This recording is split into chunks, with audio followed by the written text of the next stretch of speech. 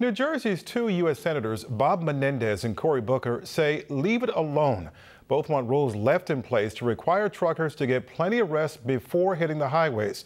One Senate committee approved an amendment to relax those rules, but Booker and Menendez plan to introduce an amendment to block that move. It comes in the wake of 3 fatal trucking crashes, including one that hurt comedian Tracy Morgan. Christie Duffy was on a conference call this morning with both Booker and Menendez. She joins us now from the Thomas Edison rest stop in Woodbridge. Christie, why are they determined to keep these rules as they are? Michael, these are new regulations that just went into effect last summer, and Senators Booker and Menendez say they need to stay in place in order to curb a growing trend.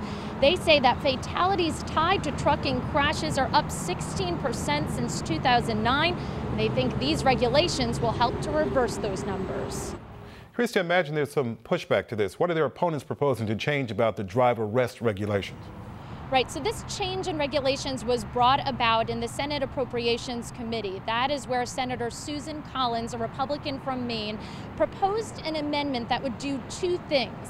One, it would repeal a current mandate that says truck drivers must get 34 consecutive hours off a week, their weekend in effect. It would also repeal a current mandate that says truck drivers must get 2 nights off per week. So, Christie, what is the trucking industry saying about this? Because the truck that crashed into the vehicle carrying Tracy Morgan and the other comedians supposedly was equipped with all this technologically advanced equipment to avoid crashes and to know when to stop and so forth. So what does the trucking industry have to say about this? The American Trucking Association, which represents the industry and is a large lobby for the trucking industry, is in support of the Collins Amendment. They think that these rules need to change because they say, quote, the current rules are controversial and unjustified, and that they, quote, alter drivers' sleep patterns and put more trucks on the road during more risky daylight hours. They also say that only 10% of truck crashes are tied to driver fatigue, and they think more attention should be paid to the other 90% of truck crashes. Now, we also talked to the Teamsters Union, which represents a lot of the truck drivers, and they say they are not in favor of the Collins Amendment.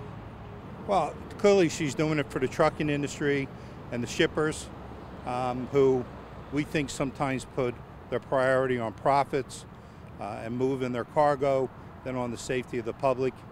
So the Teamsters Union wants to see more enforcement by the Department of Transportation, and they also want to see a hotline set up so drivers could report their employers if they're being pressured to break the hours of service regulations. Michael? Thank you, Christie, reporting from the Thomas Edison rest area in Woodbridge for us tonight.